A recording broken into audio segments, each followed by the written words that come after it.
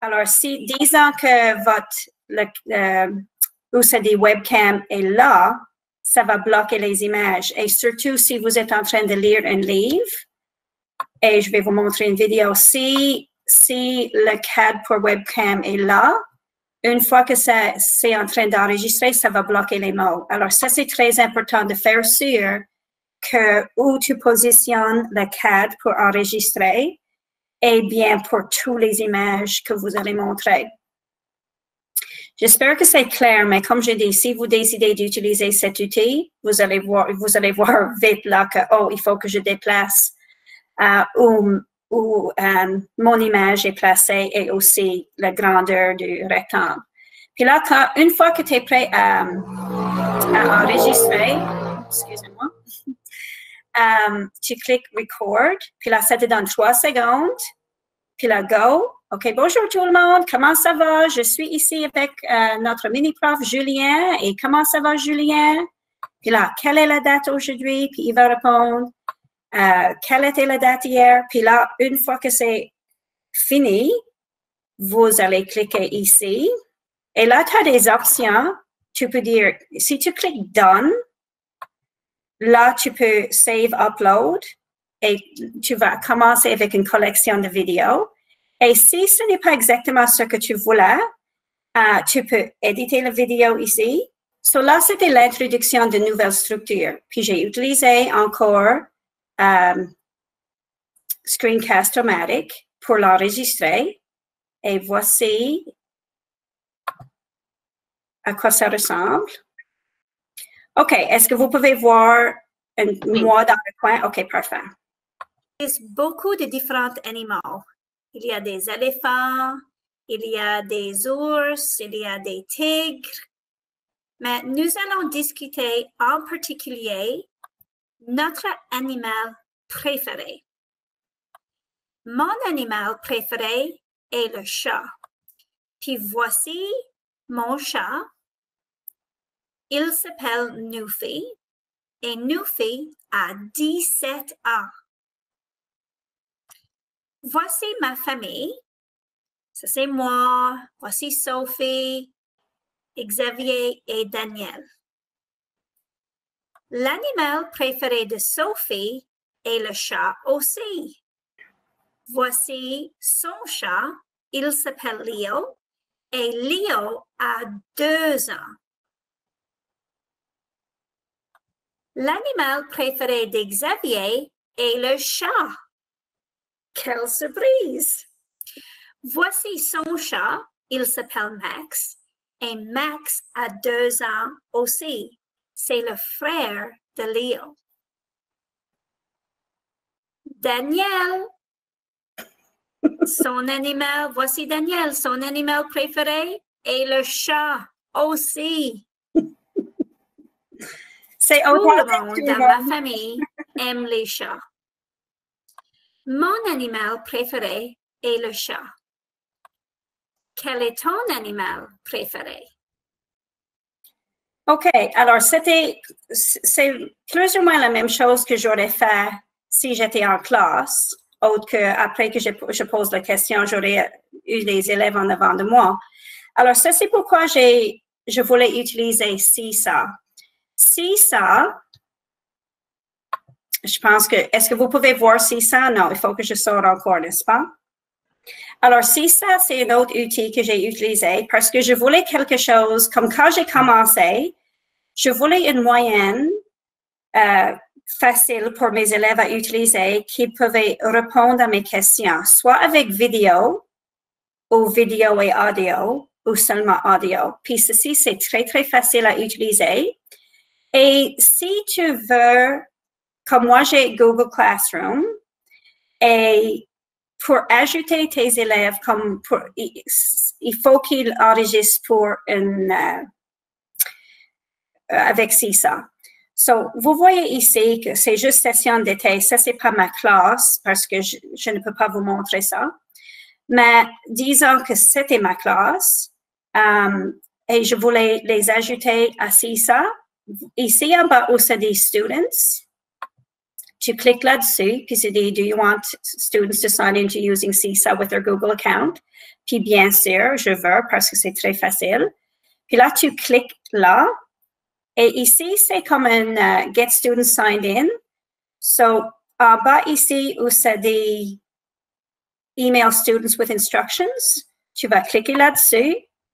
Et là, tous les directives que ça prend pour enregistrer, tu vas faire Copy Email. Puis là, c'est copier.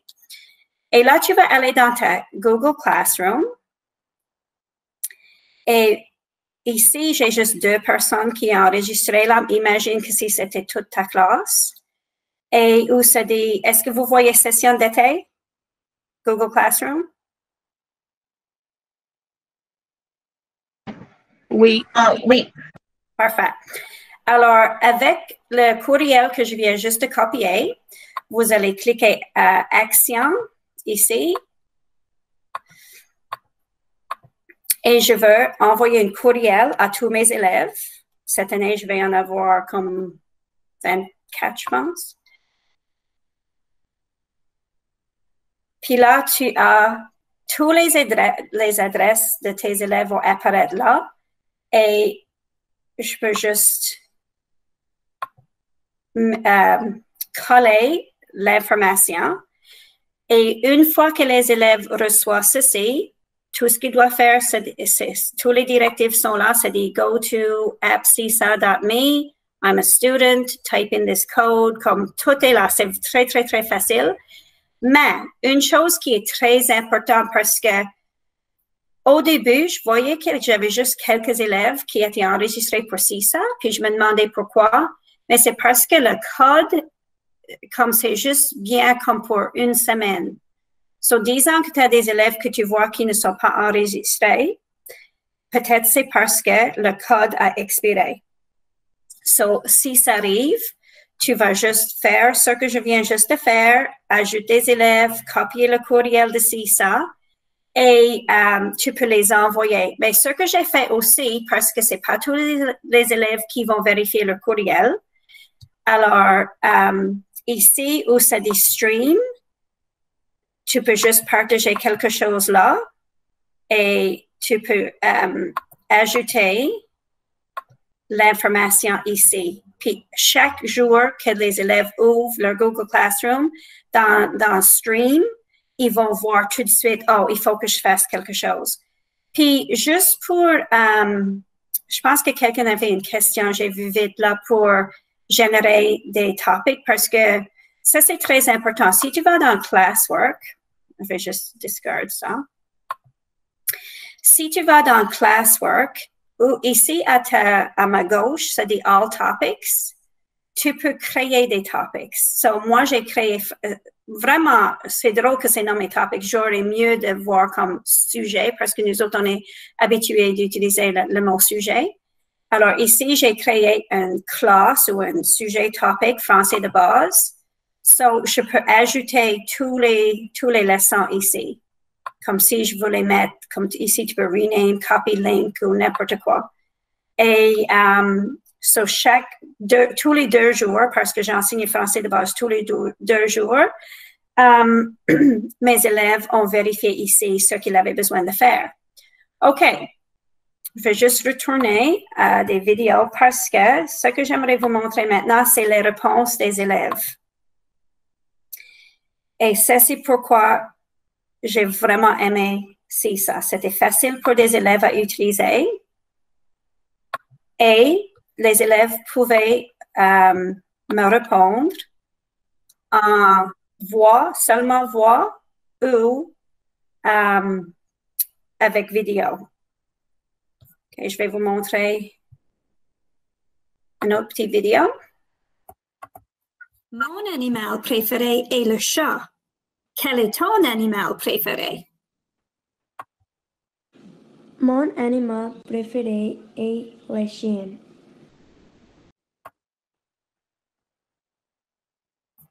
OK. Et juste un autre exemple d'une réponse d'un élève. L'élève qui vient juste de présenter, elle a choisi seulement audio. Et cet élève l'élève que je vais présenter tout de suite a utilisé vidéo. Mon animal préféré est le chien. Bravo, Bjorn. Eileen préfère le chien aussi. Et ça, c'est quelque chose qui est vraiment bien avec ça aussi. C'est parce que vous voyez ici que j'ai écrit quelque chose. Bravo, Bjorn. Eileen préfère le chien aussi. Mais j'ai pu enregistrer ce que j'ai écrit aussi. J'avais pas besoin de l'écrire, mais je l'ai écrit. Mais ça te donne une option de répondre directement à ton élève avec un audio. Je vais juste continuer. Puis là, comme c'était le temps pour le message du jour. Puis j'ai fait un message du jour assez souvent. J'ai pris une vidéo de moi en train de lire le message du jour. Et une des tâches pour mes élèves, c'était de lire le message du jour. Et c'était une bonne façon pour moi aussi de les entendre parler et lire, bien sûr. Et j'aimerais juste vous montrer un exemple de ça. Et voici l'élève. Aujourd'hui, c'est le mardi 2 juin 2020. Hier, c'était le lundi 1 juin 2020. Et demain sera le mercredi 3 juin 2020. Aujourd'hui, il fait du soleil, mais il fait un peu froid. Ça va bien avec Madame Ryan aujourd'hui parce qu'il fait du soleil et elle adore le soleil. L'animal préféré de Vera est la tortue. Et la tortue vit dans la mer. Chicken préféré le chat. Le chat et le chien vivent dans la maison.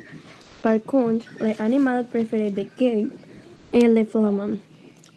Les flamands viennent d'Amérique du Sud. L'animal préféré de Drake est le serpent. Les serpents vivent dans la forêt. Eileen et Bjorn préfèrent les chiens et les chiens vivent dans la maison comme la chatte. Bravo, Eileen. Aujourd'hui, c'est le mercredi 3 juin 2020.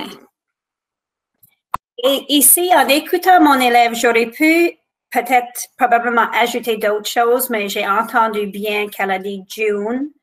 Alors, j'ai juste décidé de reprendre ce mot-là dans la phrase pour la date, mais aussi préféré, j'aurais peut-être mis quelque chose d'autre. Mais en tout cas, c'est juste pour vous montrer que si ça est bien, parce que l'élève peut lire comme le message du jour ou répondre à une structure, et tu peux répondre tout de suite directement à l'élève. Et ceci, comme j'ai dit, il faut juste... pour le monde qui a rejoint la session mais plus tard, je n'avais pas mes élèves comme face à face, comme je suis avec vous autres aujourd'hui. Alors, toutes ces vidéos étaient enregistrées, puis là, affichées après. Et on continue. Puis là, après avoir fait comme la routine plusieurs fois, tous les 2 jours, comme message du jour, lecture. Ils ont créé leur propre composition collective. Puis c'était vraiment bien parce que une fois que j'ai ouvert le cadre de Screencast-O-Matic, ça m'a donné l'accès à taper avec mes élèves. J'ai imaginé que mes élèves étaient en avant de moi, que vous allez voir ce que j'ai fait. Et en tout cas, je vais juste vous jouer la vidéo. Bonjour tout le monde. Aujourd'hui, nous allons essayer notre première composition collective. Nous sommes en train de discuter les animaux préférés. Par exemple, mon animal préféré est le chat. L'animal préféré de Julien est le raton laveur. Et l'animal préféré de Drake est le serpent. Alors, on va discuter et on va écrire à propos de tous nos animaux préférés. Et comme d'habitude, pour la composition collective, nous commençons tout le temps avec la date. Alors, quelle est la date aujourd'hui? Aujourd'hui, il faut que je tape ici. Aujourd'hui, c'est le vendredi. Vendredi. Je n'étais pas très vite. Comme vous voyez, 1er mai 2020.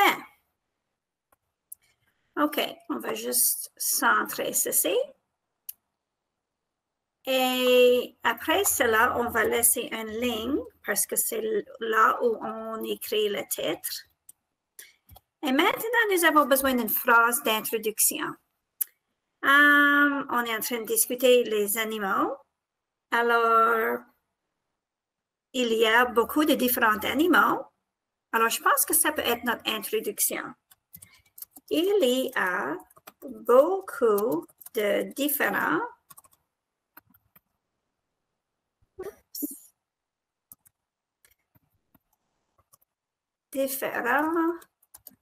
Alors, je vais juste poser la vidéo et avancer un tout petit peu. Alors, j'ai continué comme j'aurais fait dans la salle de classe et j'ai utilisé les réponses que les élèves m'ont déjà données. Vous allez voir dans le message, comme j'ai dit, ce qui était mon animal préféré.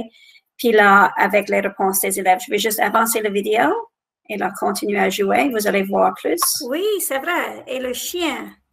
Ouf, ouf. OK, ça c'est bien. Maintenant, je pense qu'on peut écrire notre conclusion. Notre introduction est « Il y a beaucoup de différents animaux ». Alors maintenant, qu'est-ce que nous pouvons écrire pour notre conclusion? Tout le monde aime les différents animaux? Yeah. Tout le monde aime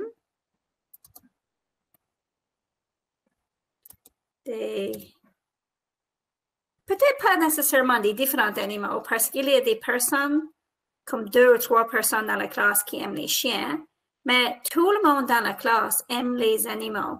Alors, tout le monde aime des animaux.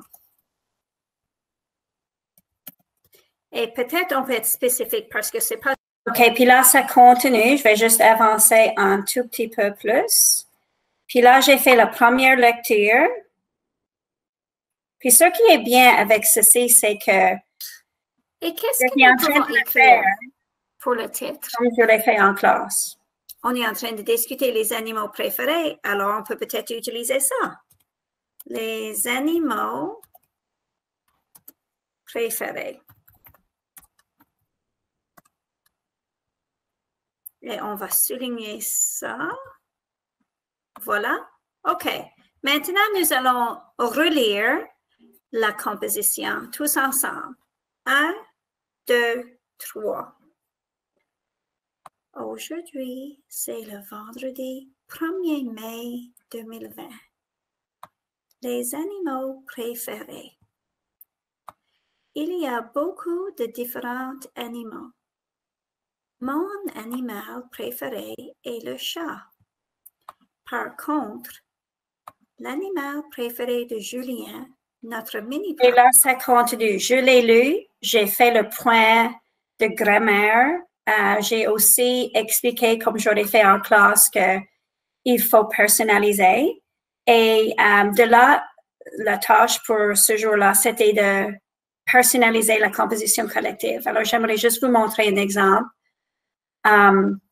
Les élèves ont utilisé ici ça pour lire leur composition collective. Et je pense que le volume de vidéo que je vais vous montrer tout de suite n'est pas vraiment... Je pense qu'il parle vraiment bas, alors j'espère que vous pouvez l'entendre. C'est le 7 mai. Il y a beaucoup de différents animaux. Mon animal préféré est le serpent. Mon animal préféré de ma maman est le chat. Mon père et mon frère Morgan préfèrent le chien. Nolan préférait le cheetah et Pam préférait le renard. Tout le monde dans ma famille aime des animaux. Bravo, Drake. Je vois que ton père et ton frère Morgan préfèrent le chien. Eileen et Bjorn préfèrent le chien aussi. Je préfère le chat. OK, j'aimerais juste vous montrer comment j'ai ajouté ces vidéos. Si je clique ici, je vais juste faire sûr que vous pouvez voir. Alors, voici toute la collection des vidéos que j'ai créées. Est-ce que vous voyez juste le mot qui dit vidéos? Oui. Parfait, merci.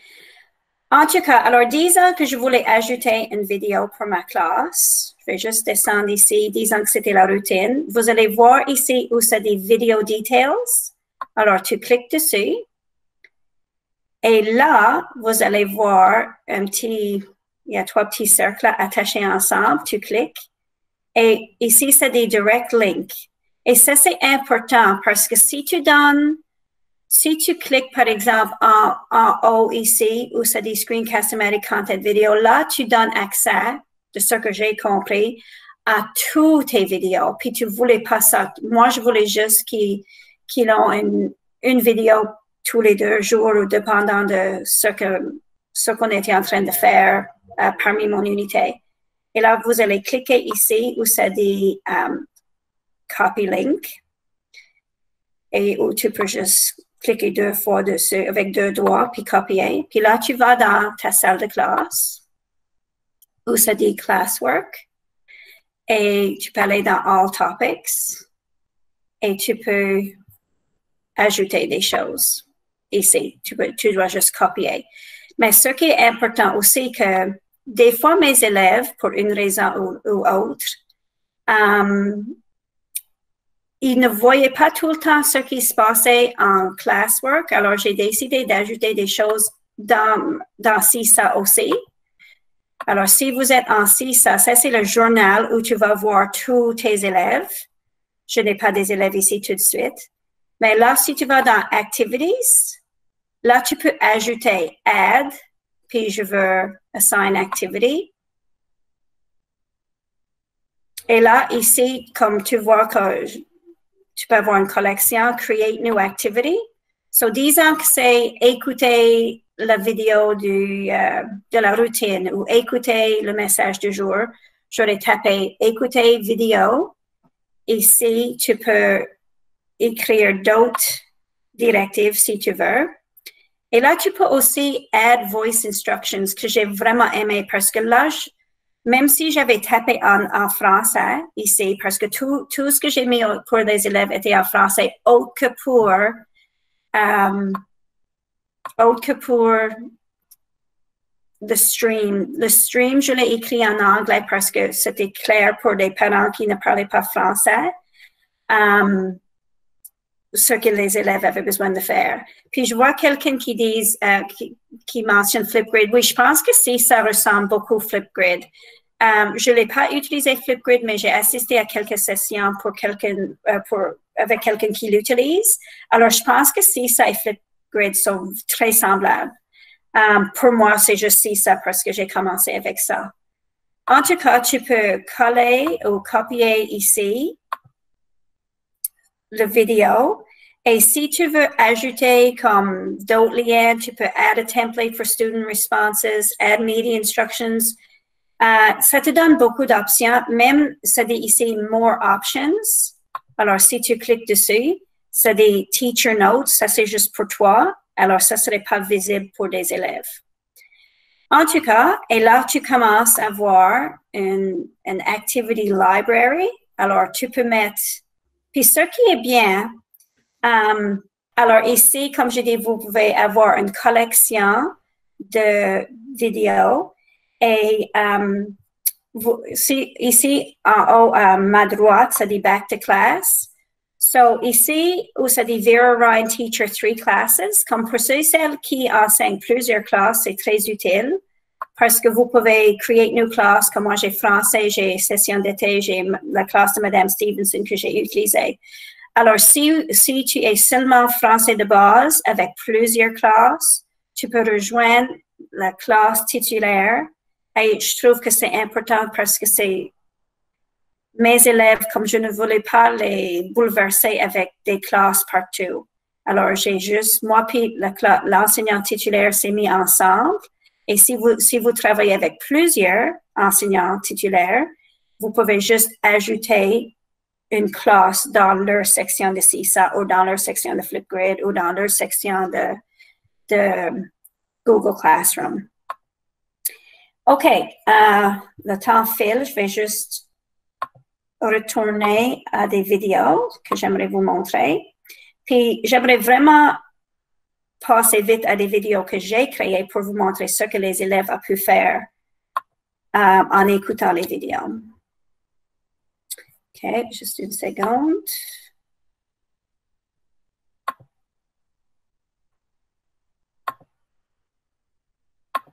OK, on est de retour à session d'été. Est-ce que vous voyez ça, session d'été? Excellent. OK. En tout cas, alors, vous voyez que j'ai fait comme routine, introduction d'une structure, les réponses des élèves. Je suis juste en train de vous montrer quelques exemples, mais j'ai eu plusieurs réponses de mes élèves. Et dans les messages du jour, j'ai pu mettre comme l'animal préféré de Franc et ceci, l'animal préféré de Drake. Puis, c'était bien parce que les élèves, en lisant et en écoutant le message du jour, par exemple, quand c'était le temps de personnaliser leur composition collective, il avait des réponses des autres. Il y a des élèves qui ont utilisé les réponses des membres de la famille, mais j'ai suggéré que écouter et réécouter le message du jour pour savoir l'animal préféré de quelqu'un d'autre dans la classe. Alors, voici une introduction d'une deuxième structure. Et là, je vais vous montrer les élèves, leurs réponses. Bonjour tout le monde. Nous sommes en train de discuter nos animaux préférés. Et Drake m'a dit que son animal préféré est le serpent. Eileen et Bjorn préfèrent le chien. Par contre, Farron préfère la tortue. Et l'animal préféré de Tegan est le chat. Comme moi, mon animal préféré est le chat aussi. Aujourd'hui, nous allons discuter où habitent nos animaux préférés ou où vivent nos animaux préférés. Mon animal préféré est le chat et le chat vit dans la maison. L'animal préféré de Julien est le raton laveur. Et le raton laveur vit dans la forêt. Eileen préfère le chien et le chien vit dans la maison comme le chat. L'animal préféré de Drake est le serpent. Et le serpent vit dans la forêt. Oh, excusez-moi.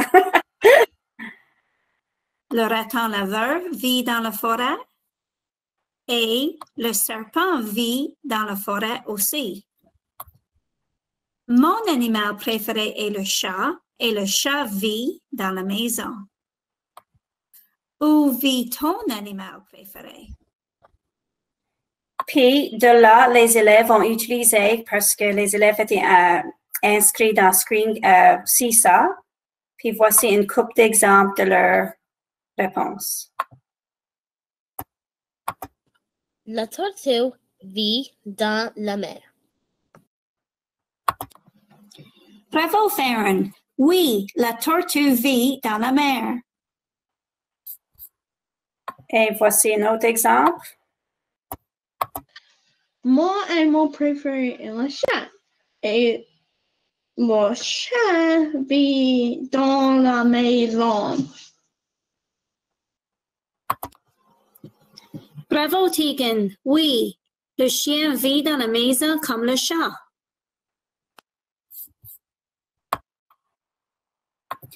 OK, puis là, on est rendu à la lecture d'un livre.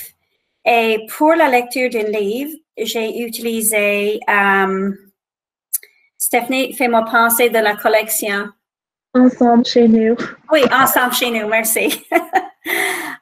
Puis pour ceci, j'ai juste, on a le droit d'utiliser cette collection. Et le livre que j'ai utilisé, c'est Ralph le Pélican. Et ce que j'ai fait, vous allez voir dans la vidéo, pour mes prédictions.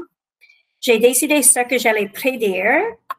Puis oh, vous ne pouvez pas voir le livre, n'est-ce pas? Alors, voici le livre Ralph le Pélican que nous avons le droit d'utiliser. Et je ne sais pas si tout le monde a accès à Snippet, mais dans le search ici, je peux juste taper Snippet. Et j'ai pris quelques petits snippets du livre, des images sans mots pour faire des prédictions. Puis j'ai utilisé 2 structures que nous avons utilisées dans notre unité, puis c'est où vit le pélican et qu'est-ce que le pélican aime manger, parce que c'est les structures que nous avons faites dans notre unité. Puis j'aimerais juste faire le rappel que quand tu utilises ça, une fois que tu cliques Launch Recorder, il faut faire sûr que ce CAD ici est bien placé parce que est-ce que vous pouvez voir le CAD maintenant, le CAD de CISA? Peut-être pas. Non. En tout cas, une fois que c'est ouvert, il faut placer ce CAD où ça ne bloque pas les mots. En tout cas, je vais vous montrer le résultat de ceci que j'ai fait avec mes élèves. Session d'été. Changer comment est-ce que je présente.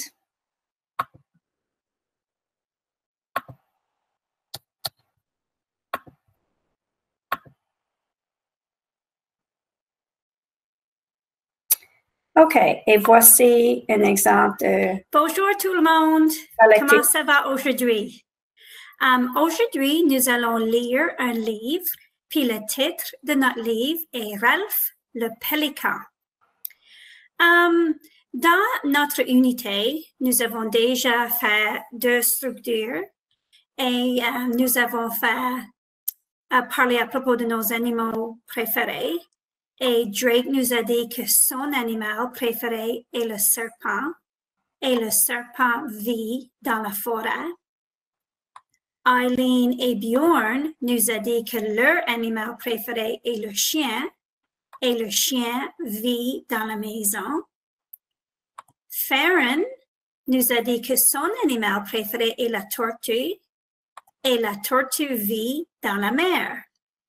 Alors, dans le livre Ralph le Pélican, nous allons lire à propos de Ralph. Voici Ralph. Alors, on va faire des prédictions. Comme d'habitude, avant de lire un livre, nous faisons des prédictions. Alors, où vit Ralph? Où vit Ralph? OK. Et aussi, nous avons discuté ce que nos animaux préférés aiment manger. Mon animal préféré est le chat, et le chat aime manger la nourriture de chat. L'animal préféré de Farron est la tortue, et la tortue aime manger des insectes. L'animal préféré de Gabe est le flamand, et le flamand aime manger des poissons. Alors, qu'est-ce que Ralph aime manger? Allons voir. Alors, nous allons écouter le livre Ralph le Pélican. Ralph le Pélican. Texte, Francesca Crowther. Illustration. Puis je vais juste arrêter là. Puis là, le livre, comme cette collection, ça va le lire tout seul. Puis je l'ai laissé jouer. Et comme j'aurais fait en classe, à la fin, j'ai vérifié les prédictions. J'ai traité un son. Dans ce livre, j'ai traité un son. Nous n'avons pas le temps pour écouter tout ça, mais vous savez faire tout ça de toute façon. Puis là, j'ai suggéré aux élèves de le lire et relire. Et ils pouvaient, avec n'importe quel livre, comme ils l'ont fait pour le message du jour, tu peux le mettre pour est-ce que vous pouvez voir une partie du livre ou une page du livre ou le livre en entier. En tout cas, j'ai 2 autres vidéos, mais j'aimerais peut-être arrêter là parce qu'il nous reste très peu de temps. La dernière, c'est composition numéro 2. Et ici, dans composition numéro 2, j'ai fait la même chose que j'ai fait. J'ai utilisé Screencast-O-Matic, j'ai ouvert le Launch Recorder. C'est très important d'avoir des choses déjà préparées de l'avance, mais tu aurais fait ça de toute façon. Parce que une fois que tu commences à enregistrer, tu peux éditer après, mais c'est juste plus facile si tout est prêt avant de commencer. Et je vous ai déjà montré comment ajouter ça à Google Classroom ou si ça. Je vais arrêter là pour voir si vous avez des questions. Parce que comme j'ai dit, c'est beaucoup de ce que j'ai fait, mais ça fonctionne. Et comme vous voyez avec la réponse des élèves, ça fonctionne. Vera, il y avait une question posée par Brianne dans le chat. Je ne sais pas si elle a eu la réponse à sa question, mais elle voulait savoir est-ce que les élèves ont besoin de la permission spécifique de voir les vidéos dans Screencast-O-Matic ou Seesaw? Est-ce qu'ils ont besoin de ma permission, tu veux dire, Brianne? Oui, parce que j'ai utilisé Screencast-O-Matic qui est pas mal similaire, mais j'avais beaucoup de la misère avec les élèves qui disaient qu'ils avaient besoin de la permission spécifique et individuelle de moi. Alors, chaque fois que j'ai ajouté une vidéo, un lien pour une vidéo dans Google Classroom, j'ai reçu une bonne quinzaine de courriels. OK. Pour la permission. Brianne, Brianne, je pense que la réponse à ta question est peut-être plutôt dans les settings de Google Classroom, parce que des fois, la façon que tu partages des liens, c'est dans cela. Si les élèves n'ont pas utilisé leur compte Junespez et tu as cliqué seulement permission avec Junespez, c'est là que tu vas recevoir la demande de permission de tous vos élèves. Ça, c'est possible. OK, alors. C'est peut-être cela au lieu de l'appli Screencastify ou Screencast-O-Matic, peut-être. C'est la façon que tu partages les liens dans Google. Yeah, j'ai pas eu cette expérience, mais c'est probablement à cause de ça. Mais aussi dans Screencast-O-Matic et si ça même, tu peux mettre comme il y a des settings que tu peux mettre comme si les élèves peuvent voir tout le travail de tous les élèves ou juste leur travail et s'ils voient une vidéo ou toutes les vidéos. Mais je sais que quand nous avons commencé avec Classroom, parce que l'enseignant titulaire était là, j'étais là comme pour français de base, l'enseignant de musique était là, l'enseignant d'éducation physique était là. Alors, chaque fois, avant qu'on a appris que tu peux changer, tweaker des petites choses, moi, j'ai reçu une courriel chaque fois qu'un élève a répondu pour musique, éducation physique, mathématiques, n'importe quoi. C'était comme, wow, ceci c'est trop, mais il y a une façon de régler ça, comme Stéphanie a dit, dans Google Classroom. Puis pour avoir les droits de regarder les vidéos, moi, j'ai pas eu ce problème-là, mais pour dire la vérité, je ne sais pas pourquoi, mais j'ai pas eu ça. J'ai affiché les vidéos, puis les élèves n'avaient pas ma permission plus que ça pour les visionner. OK, je vais juste regarder dans Google Classroom, c'est probablement là. Oui, désolé, comme... oui. Merci. Bonjour. Est-ce que je peux poser une question, Vera? Oui, vas-y. Quand tu as fait la composition collective avec tes élèves, est-ce que c'était avec 600, n'est-ce pas? Je l'ai ajouté comme, une fois que la vidéo était enregistrée, je l'ai partagé dans CISA et dans le Google Classroom. Mais pour enregistrer la composition, j'ai utilisé seulement Screencast-O-Matic. OK. Alors, est-ce que les élèves pouvaient participer à la composition comme d'une façon synchronisée, comme c'était comme real time? Non, ce n'était pas real time, c'était les vidéos que j'ai fait comme tout seul, puis là, je les ai ajoutées. Mais si on le fait comme on fait aujourd'hui, imagine que vous êtes mes élèves, tout ce que tu dois faire, c'est ouvrir la fenêtre, puis je peux dire, OK, je peux le faire live ou real time. Yeah, ça c'est possible pour sûr. Oui, OK, merci. Yeah, de rien. Oui, c'était une bonne question, Laurie, parce que ce site, je n'avais pas accès, si tu veux, ou on l'a jamais, comme moi puis l'enseignant titulaire, a décidé qu'on allait juste le faire comme ceci. Il y a des personnes qui ont fait des classes live, mais j'avais plusieurs élèves qui n'avaient pas accès à faire ça, alors on a juste décidé de le faire comme afficher les vidéos, puis tu fais le travail quand tu peux ou quand tu as accès, parce que plusieurs de mes élèves avaient besoin de partager l'ordinateur à la maison et tout ça. Alors, il y a plusieurs défis, mais en espérant, si ça retourne à ça, j'aimerais avoir mes élèves en avant de moi. Virtuel. Merci tout le monde. J'espère, comme j'ai dit, c'est juste montrer des vidéos, c'est pas aller en détail exactement. Mais si jamais quelqu'un a des questions, comme si vous voulez se mettre ensemble avec comme on fait maintenant, je peux faire étape par étape, mais je voulais juste vous montrer le tout et le résultat, surtout avec le produit que les élèves ont créé, parce que peut-être je peux finir avec la deuxième pour ceux et celles qui a une autre minute. Aujourd'hui, c'est le lundi 25 mai 2020. Ouvrez nos animaux préférés. Les animaux vivent dans les endroits différents. Mon animal préféré est la tortue, et la tortue vit dans la mer. Tigre et Madame Ryan préfèrent le chat, et le chat vit dans la maison. Par contre, l'animal préféré d'Emily est le lapin. Le lapin vit dans la forêt. Gabe préfère le flamand, et le flamand vit dans l'Amérique du Sud. Les animaux vivent partout dans le monde.